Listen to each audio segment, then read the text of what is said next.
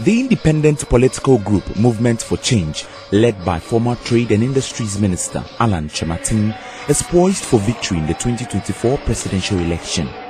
On Wednesday, November 1st, 2023, the movement took to the streets of Kumasi to register volunteers to help in their campaign to secure victory.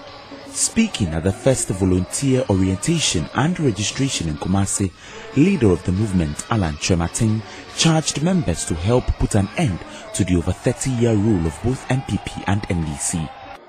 Ghana for Dodono say, aye efie aduasa ani echi. Aye amanyo kromienu.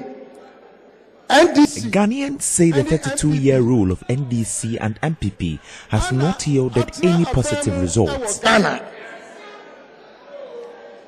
Now, 32 years of the history of any country is very significant. And now, yet Ghana, and China, the person who said, it took China less than 30 years to transform from one of the poorest countries into the second biggest economy in the world. 30 years. And me and I say catch it is time for change.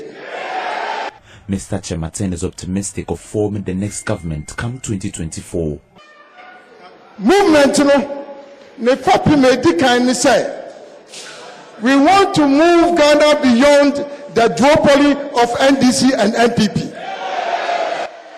The movement wants to move Ghana beyond the duopoly of NDC and NPP. We should all bring our minds together to rule the country.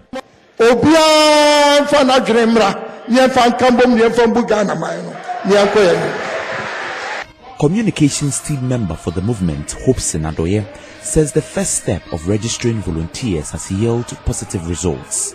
He says over 4,000 members have been registered so far. It's a movement. I mean, everywhere people have been activated and they are calling every day in and out that they want to be part of it, and we show them how to register. Even yesterday, just within 2-3 hours, they registered 4,700 people around KJTR Adum area. Just yesterday, 4,700 people. So we should tell you the willingness of the people to join the movement. And I don't see it as a party structure where you need to go through bureaucracy and all those kind of things. So it's going to be spontaneous, and people, you know, the enthusiasm of the people will just move the movement like a bushfire. Mr. Kyerematen is expected to begin his campaign across all 16 regions of Ghana in the coming days. For Joy News, Nana Kyerematen, Kumasi.